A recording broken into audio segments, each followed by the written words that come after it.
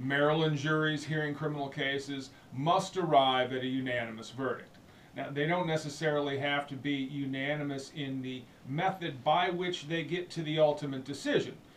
The opinions of the jurors can vary on method and manner, but the ultimate conclusion, the ultimate opinion, the ultimate verdict must be unanimous. Now, when a jury notifies a trial judge that there is a deadlock or there is a lack of unanimity in the deliberation room, the trial judge is typically going to give some additional instructions to the jury to encourage and facilitate a verdict. Many years ago, the U.S. Supreme Court approved a specific type of instruction in a case called Allen, but Maryland courts don't favor the Allen instruction.